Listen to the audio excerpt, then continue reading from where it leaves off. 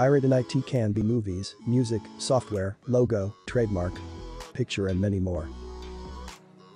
It happens when someone is using someone else's creation without permission. Why some professionals still prefer using pirated products than the original products? The original product is rather very expensive, or it can be charged monthly or charged yearly. Well, the pirated product is either cheaper or free and easy to find. Next, piracy invader is someone try to gather our private information such as real name, telephone number, email, address, IC number, and the most dangerous is our any account password, from social media to online banking. One of the effects from privacy invader is identity theft.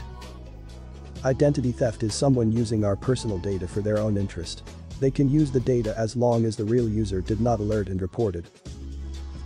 People who work as a professional but involved with these two cases show that they are lack with ethics. So, what are the solution to these problems? The most common question asked are: how to avoid using pirated products?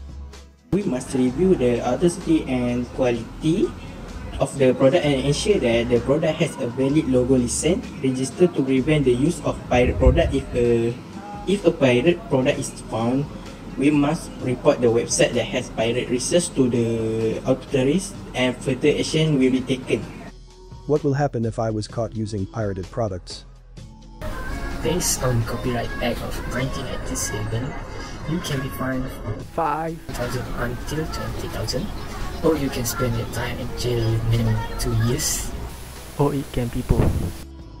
How to prevent our product being pirated? You can register your product with IP protection.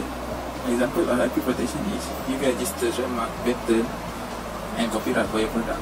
You can also register your business, product, or the domain names for the product. How to protect your data privacy? First of all, you need to personalize your data.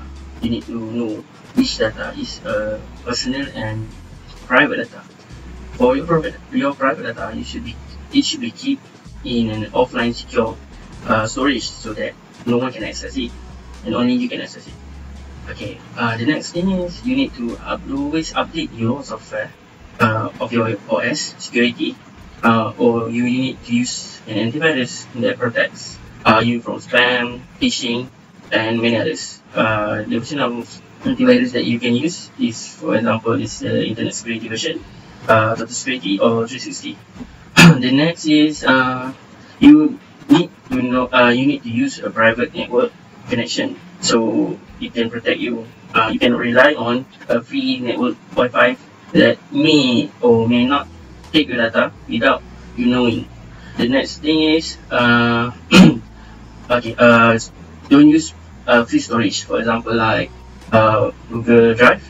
It's not good actually to use a free storage because free storage can be accessed by anyone. This is very important to you to know. You need to use different password for different account, different password for different private data that you use.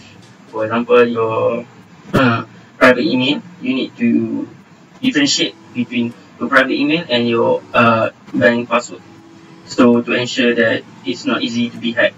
And if example, if it is being hacked, it is hard to crack your password, although they know certain information about you. What to do if my data has been taken?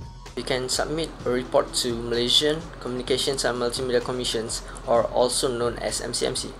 You must submit the report to MCMC by providing supporting documents and minute details of the information. Copies of email or mail that have been sent to the officials must also be provided. You can also submit an online report by going to the official's website at aduan.skmm.gov.my.